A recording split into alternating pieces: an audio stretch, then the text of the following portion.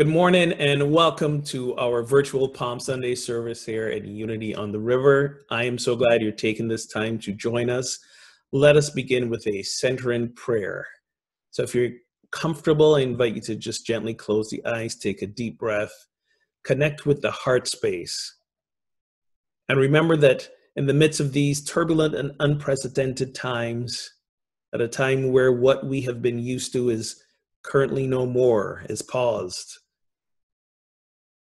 that today is Palm Sunday, a day where we traditionally observe, celebrate in the scriptures Jesus' triumphant entry into Jerusalem. Let us remember that as we choose always to live from that divine Christ center that we are, we see that in our life there is much to be grateful for. There are so many ways we are still blessed. And as a result, there is much to celebrate as well. So let today be a day of celebration, a day where we say Hosanna, a day where we remember the joy that is ever present in the divinity that we are. I give thanks for you, your presence, and you're continuing to be the light in the world. And so it is, and so let it be. Amen and amen. So yes, it is our Palm Sunday service. No palms to wave, but hey, if you got palms where you are, you got any kind of tree, branch, whatever it is, you can celebrate, you can wave it. And I'm thrilled today because not only are we joined again with Meg Rayne and Lynne Taylor, Brian Dozer is also here, and with Brian is his daughter Hannah, and I'm gonna turn it over to them now as they sing for us, "Prepare Ye the Way of the Lord."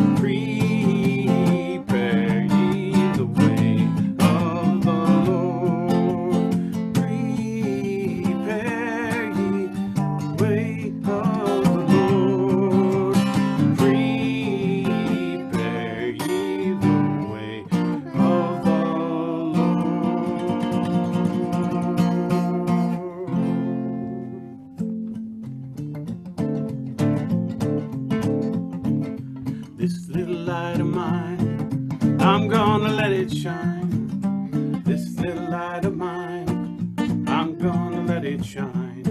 This little light of mine, I'm gonna let it shine. Let it shine, let it shine, let it shine. Where should we go next, Hannah? Everywhere I go, I'm gonna let it shine. Everywhere I go, I'm gonna let it shine. Everywhere I go, I'm gonna let it shine. Let it shine, let it shine, let it shine. Where should we go, Hannah? Where's next? All around the world? All around the world, I'm gonna let it shine. All around the world, I'm gonna let it shine. All around the world, I'm gonna let it shine. Let it shine, let it shine, let it shine. With peace and faith and love. With peace and faith and love, I'm gonna let it shine. With peace and faith and love, I'm gonna let it shine. With peace and faith and love, I'm gonna let it shine. Let it shine, let it shine, let it shine. One more from from the top. This little light of mine, I'm gonna let it shine. This little light of mine, I'm gonna let it shine. This little light of mine, I'm gonna let it shine. Let it shine, let it shine, let it shine. Let it shine, let it shine, let it shine. Let it shine, let it shine, let it shine.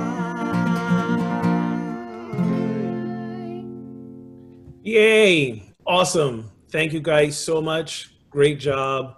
Thank you, Hannah. Good to see you. Awesome, awesome, awesome.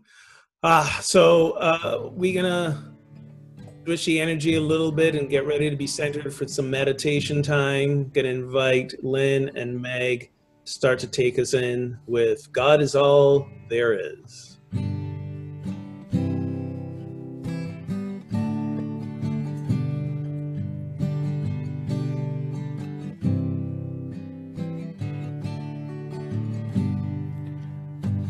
God is all there is. God is all there will ever be. God is all there is. God is all there will ever be. Let's do that again. God is all there is. God is all there will ever be. God is all there is. God is all there will ever be. My wings were heavy, I could not fly, haunted by dreams that were meant to come true. Love was there, but I could not feel it, till the voice of salvation came shining through, and it was saying, God is all there is. God is all there will ever be. God is all there is. God is all there will ever be. Join us. God is all there is. God is all there will ever be. God is all there is. God is all there will ever be. God is all there will ever be.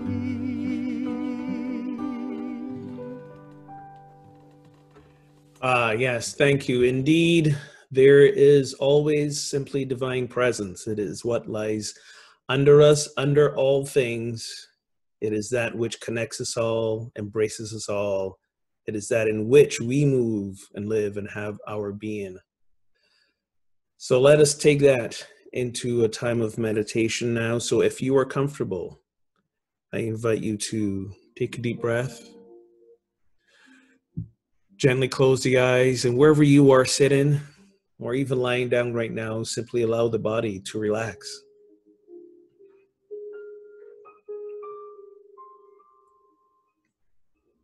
Allow yourself to become fully present in this now moment by simply allowing your attention to follow the breath.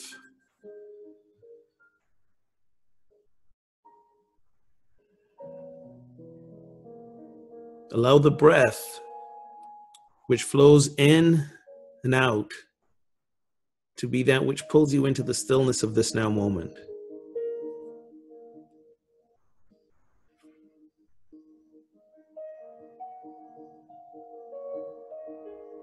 Allow the breath to, should you become distracted, what brings you back to this now moment? Distractions as we meditate are normal. So let's not judge ourselves for them or wish it didn't happen. Simply return to the breath.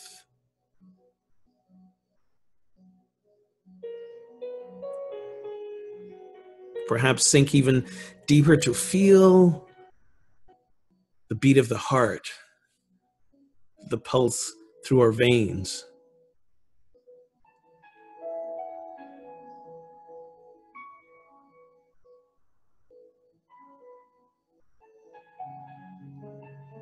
Let us become still in this now moment.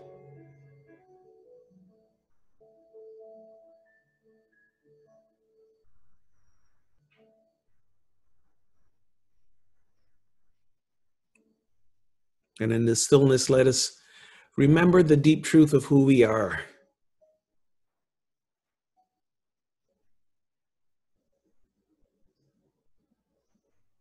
Let us remember what we are indeed capable of.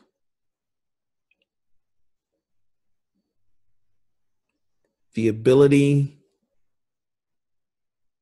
to see through the lens of divine consciousness. When we see through the lens of divine consciousness, all we see is God. All we see is the opportunity to experience oneness, the opportunity to experience love, the opportunity to experience abundance, the opportunity to experience wholeness.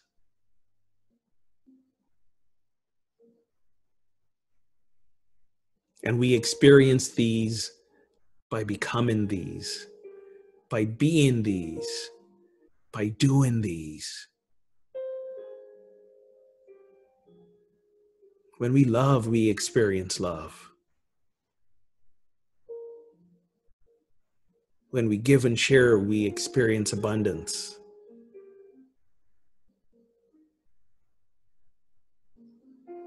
When we surrender to knowing that all that is happening now is exactly as the way it should be, we experience the wholeness of life.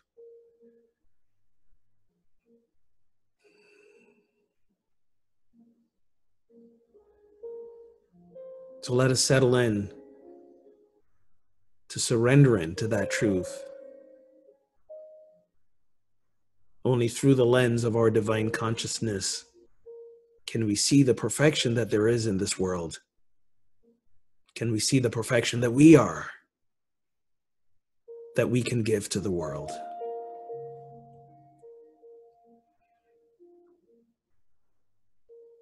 Surrender to the truth of your divine consciousness.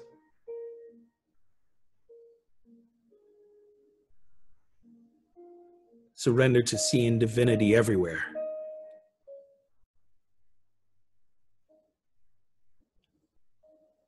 Surrender into the stillness.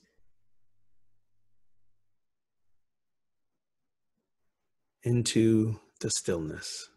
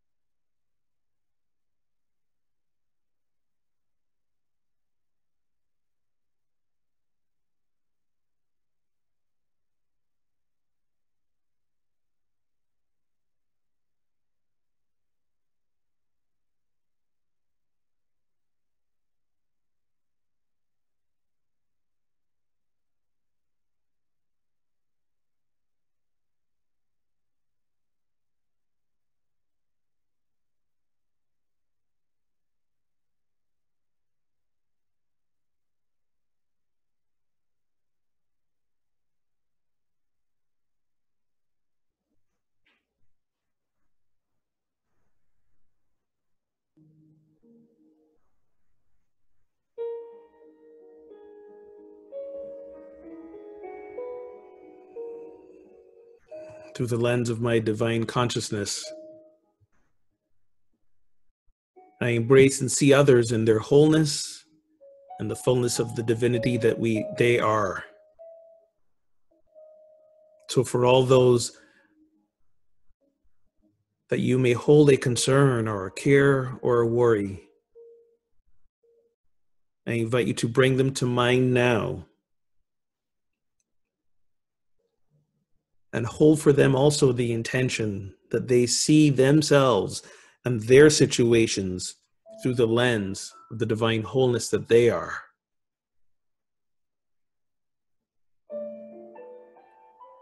When we see them through that lens of divine consciousness, we no longer see problems to fix. We simply see opportunities for wholeness to embrace. Because we know that even in the midst of their circumstances, our circumstances, whatever, the presence of God moves in, through, and as us. In, through, and as them. In, through, and as it all. So let us come out of this time of stillness and meditation, affirming that as we sing, Surely the Presence.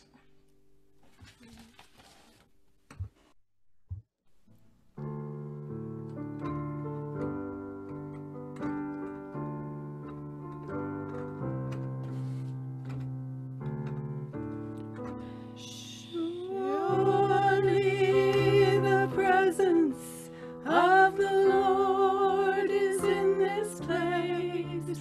I can feel God's mighty power and God's grace. There's a holy hush around us. I see glory on each face. Surely the presence of the Lord is in this place. Surely the presence of the Lord is in this place.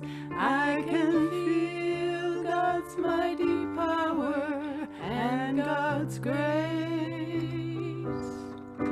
There's a holy hush around us. I see glory on each face. Surely the presence of the Lord is in this place.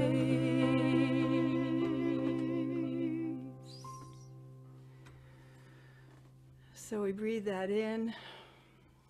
And surely the presence of God is here, and it's because it's with each and every one of us, and love is guiding us through all of this. I want to say I'm so grateful to have Lynne Taylor here with me singing, that we can have this time and do harmonies and play and Absolutely. yeah. So and really remembering that love is guiding us. This sweet song by Sally Rogers we thought would be a really wonderful expression today. Love will guide us and join us, and the PowerPoint I think is going up, possibly.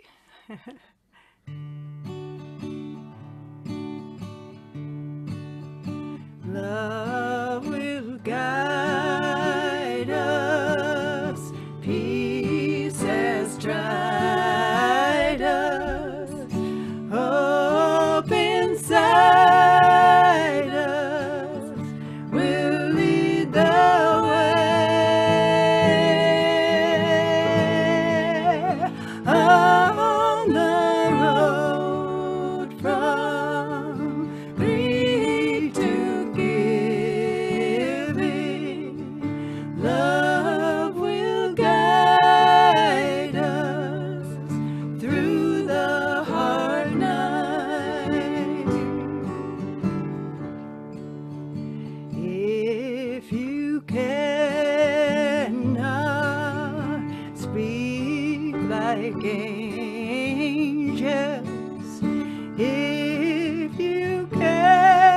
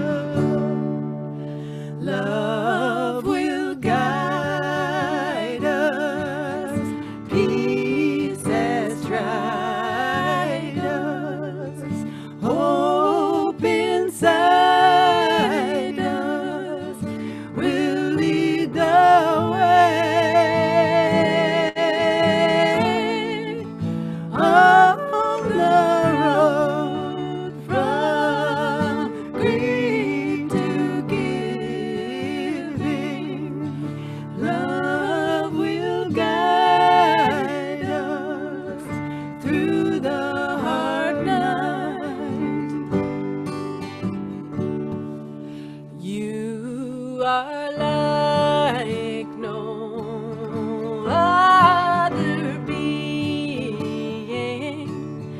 What you can give, no other can give. To the future of our precious children, to the future world where we live, love will guide us, peace has tried us, hope inside us will lead the way on the road from greed to giving. Love will guide us through the hard night. Hear the song of deep within you. Heed the song of peace in your heart. Spring's new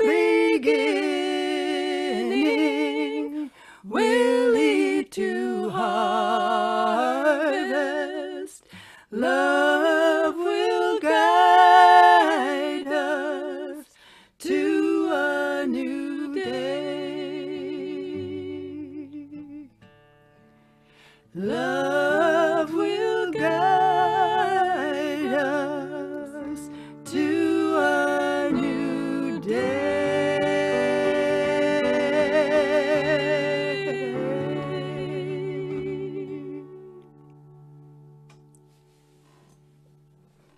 Thank you, guys. That was beautiful. Beautiful. Thank you so much.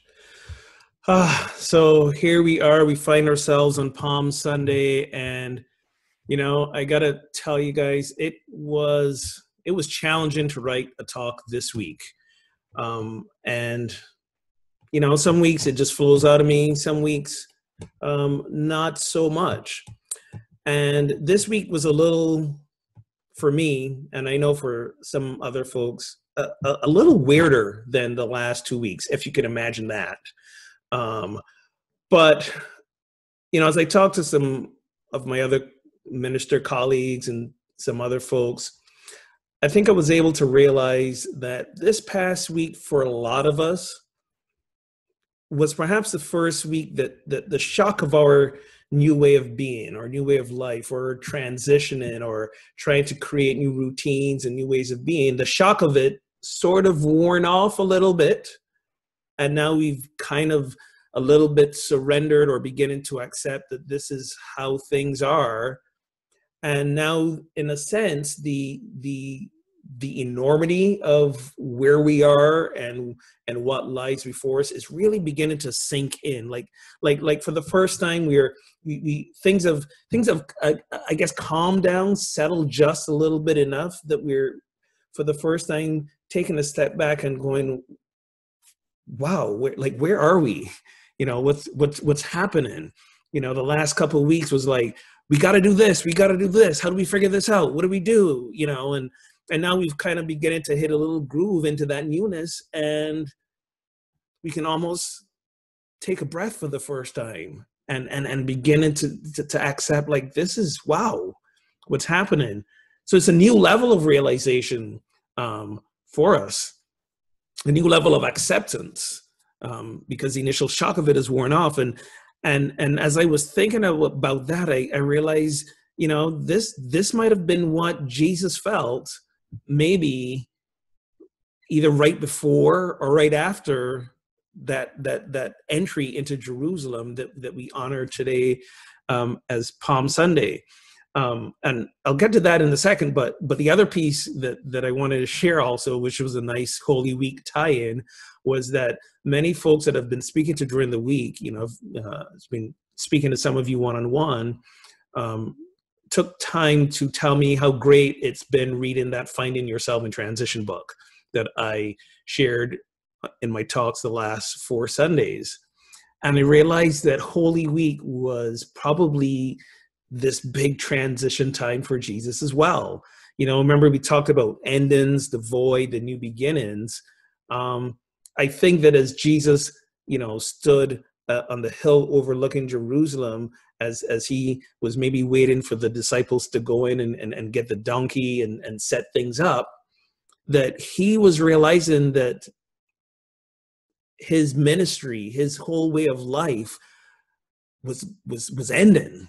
He knew what was coming up before him, and it wasn't that because as many traditional Christian teachings will tell us that because he was the quote unquote only Son of God, so he knew everything and what was going to happen. He knew what was going to happen because he was an intelligent man who knew that he had upset the establishment, both the Roman establishment and both the religious authorities of the time. And he knew that walking into Jerusalem, especially setting up the entry that he was setting up, was going to put him in the spotlight, was going to threaten his way of being. We read the scriptures and think that this entry into Jerusalem was a spontaneous sort of gathering. No, this was meticulously planned ahead of time. And that day in Palm Sunday was not the only triumphant, so to speak, entrance into Jerusalem. It wasn't the only parade. It wasn't the only acknowledgement, because every time that they were there for Passover, and that's why they were there, by the way. They were at Jerusalem to celebrate Passover. And Passover, we sort of touched a little bit also in the Finding Yourself in Transition book. The Passover is honoring when the children of Israel were fleeing Egypt. And before Pharaoh could let them go, he was stubbornly holding on, and there were these plagues that came over Egypt, and the final plague was the death of all the firstborn children. In order to prevent that plague, the angel of death, from hitting their homes, the Israelites were asked to paint lamb's blood over their house posts, and the angel passed over their house. So hence the term Passover, and it's something that's observed by folks in the Jewish tradition to this day. So they were there to celebrate Passover. In case we've forgotten, spoiler alert, Jesus was not a Christian. He was a Jew. He was a good Jewish boy.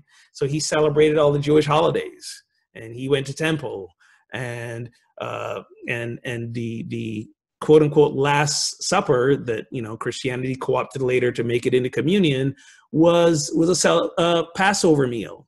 It was a Seder that him and his disciples were observing. So they were there to celebrate Passover.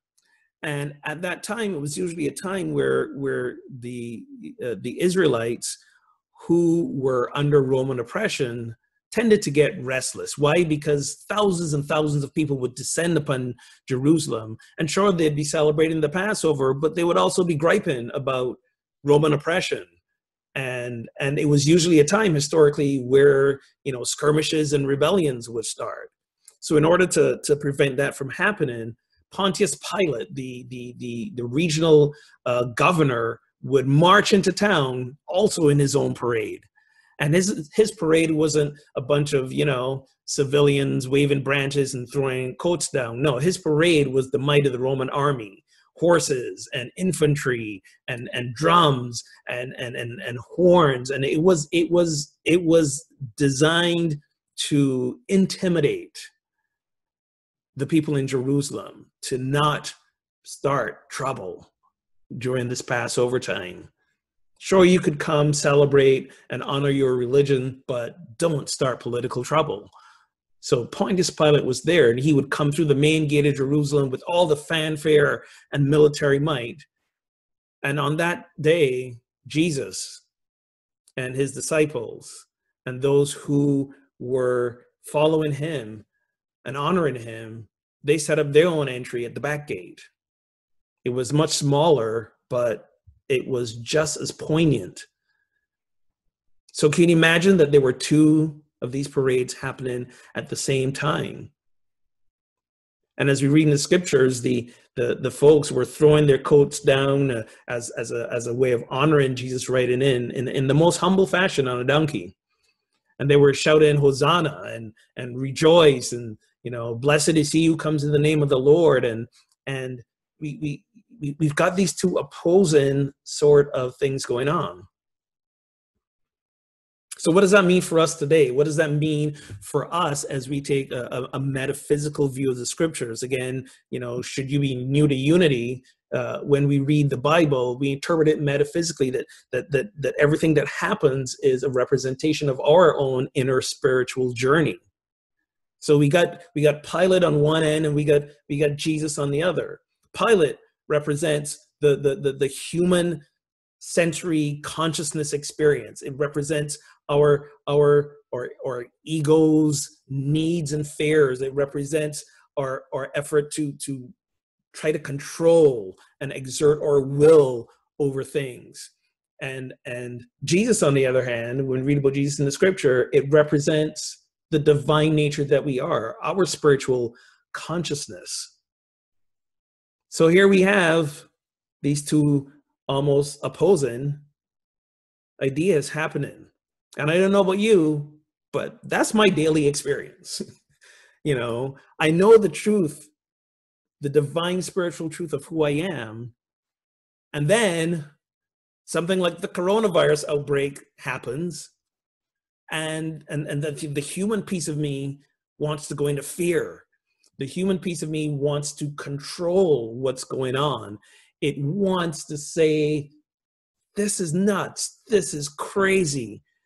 What did we do wrong? Who can we blame? How can we fix this? And we become afraid. We become afraid of becoming sick. We become afraid for our loved ones getting sick. We all sorts of stuff gets, but then we got to remember the other parade, the other side of this story. The divine of who we are also exists. In every moment, folks, we have a choice. We have a choice between violent nature thoughts or peaceful thoughts. We have a choice between trying to exert our will to control or just being willing to surrender. We have a choice to just follow the status quo, or we have a choice to transform. We have a choice to live from a consciousness of separation, seeing others as they, or from that consciousness of oneness, seeing everyone as we. Every moment is a choice that we have. Every moment we are in Jerusalem, which metaphysically represents a place of peace that can be disrupted. Let me rephrase that. It's a place of peace that comes through living from our spiritual consciousness. That's what Jerusalem is. And we have a choice to let that be disrupted by the Pilate of us, by the Pontius Pilate, the human sensory consciousness that is freaking out.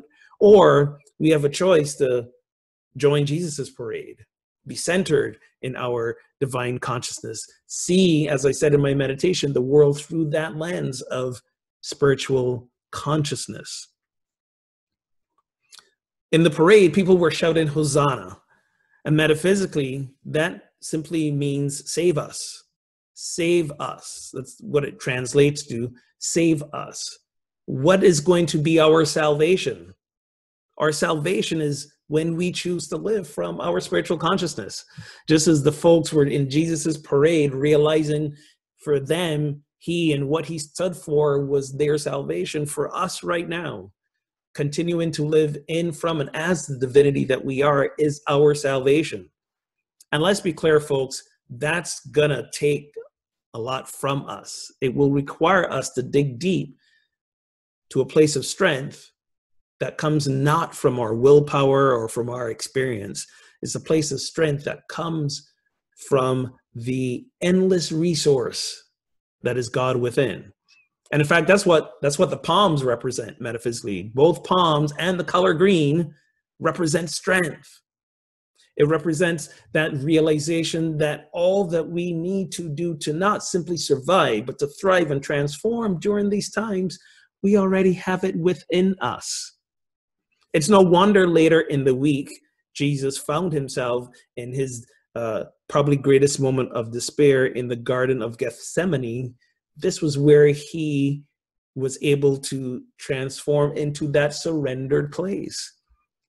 He would say, if this your will, Father, take this from me, as in like, can I get a pass? Is this optional? Like, do I have to do this? Was what he was going into with. But then it transformed into not my will, but yours. In other words, surrender. In that place was where he found his strength. In that place within us, that place of divine truth, that is where we find our strength. We can do all things through the nature of the Christ that dwells within us, that will give us strength. So my invitation to you this week, and the week after that, and the weeks after that, is to remember and to notice that you have a choice in which parade you join. Are you going to join Pilate's parade? Are you going to join the parade that says we've got to try to control and exert will, and it's either us or them, and attitudes of lack and hoarding, or will you join the Jesus parade? Will you join and embrace life from a consciousness of there's only one of us, which is all of us. There's more than enough to go around, that we give and share. And when we give and share, we realize the abundance and the blessings. And every day, regardless of what it seems is happening outside or in the news, every day is a cause for celebration, a cause to say Hosanna, to realize that our salvation is living in, through, and from the divinity that we are. This is what Palm Sunday is about. A reminder that we have it in us already. And that from living from this place, we indeed transform ourselves and transform the world. So I invite you to take a deep breath, gently close the eyes, and affirm, I am the strength that I need as I live my divinity. I am the strength that I need as I live my divinity. Divine strength is one of our 12 powers. It is an endless resource. And I surrender to letting it fuel me. I am the strength that I need as I live my divinity. And so it is, and so we let it be. Amen and amen. Before I turn it back over to Brian to share some more music with us, just a few announcements for you. If we were in our sanctuary, I'd be reminding you that we have prayer chaplains who could sit and pray with you and hold the truth for you. And I just want to let you know, we still have our prayer line that you can always call in. You can always call Silent Unity 24 hours a day, 7 days a week. And our prayer chaplains are also extending the invitation. If you want to receive a call from them, you can do so as well.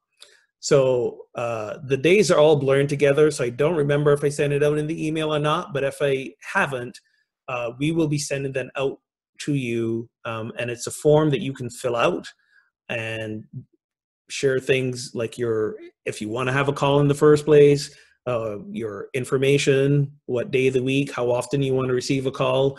So be on the lookout for that form coming to an inbox near you very soon. Also, just a reminder that if you always want to continue the deep learning, Tom Paolini, our licensed Unity teacher, will be starting his metaphysics class in a couple weeks. Visit unityontheriver.org/classes to sign up for that.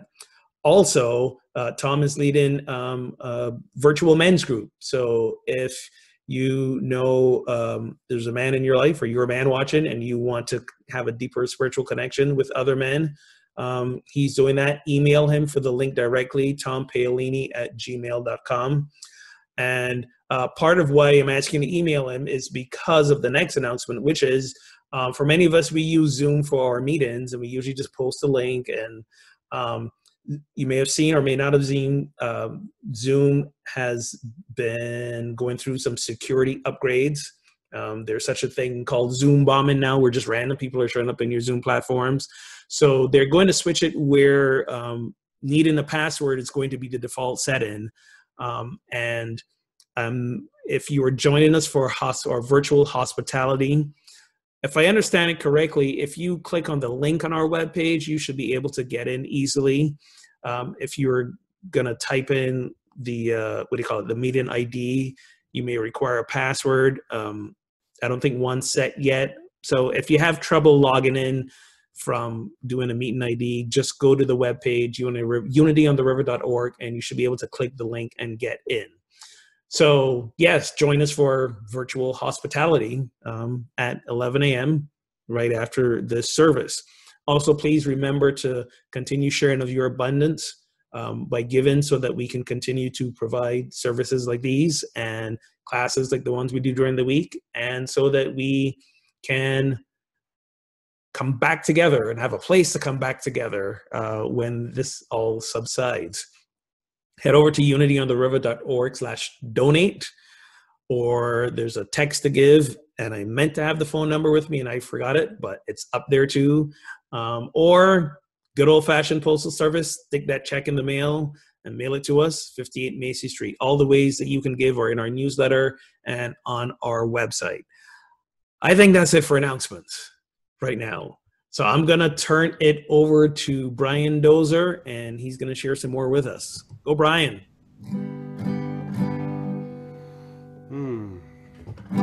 Yes, don't forget to keep giving. We need to keep the lights on back at the church, so it's there when we get back. We've sung this one a few times. It's by the Birds, so join in, please.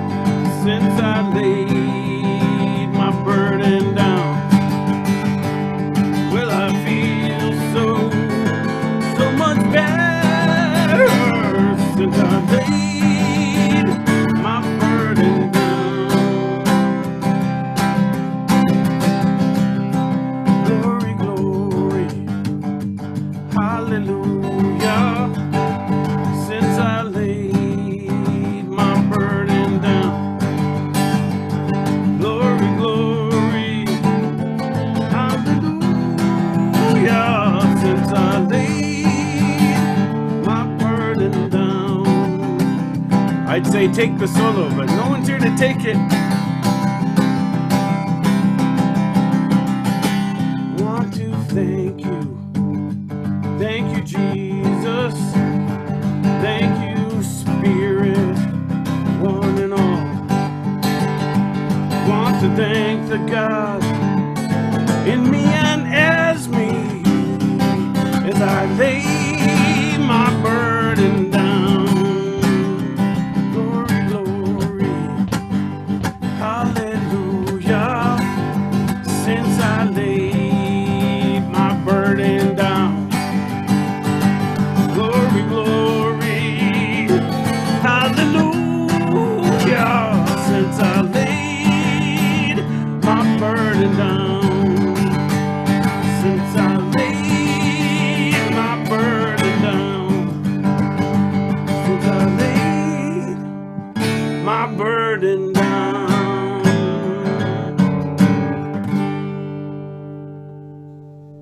Thank you, Brian. So yes, indeed, let us lay our burdens down, all the worries, all the concerns, all the fears about this time, and let's just surrender.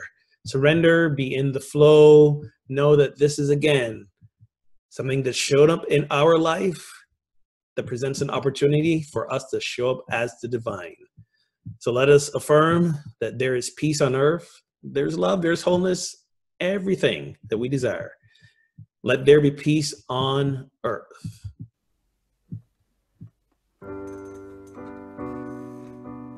Peace to everybody. Stay safe. Let there be peace on earth, and let it begin with me. Let there be peace on earth, a peace that was meant to be, with God as creator, family all are we. Let us walk with each other in perfect harmony. Let peace begin with me. Let this be the moment now.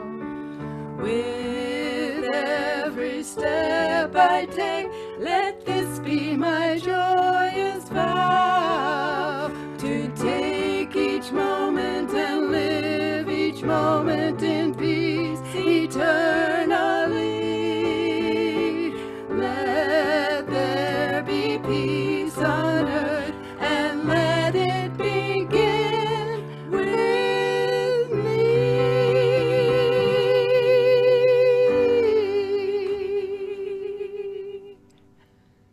Let us affirm, and before we do the prayer for protection, Meg and I will be doing a Good Friday service, With Lynn.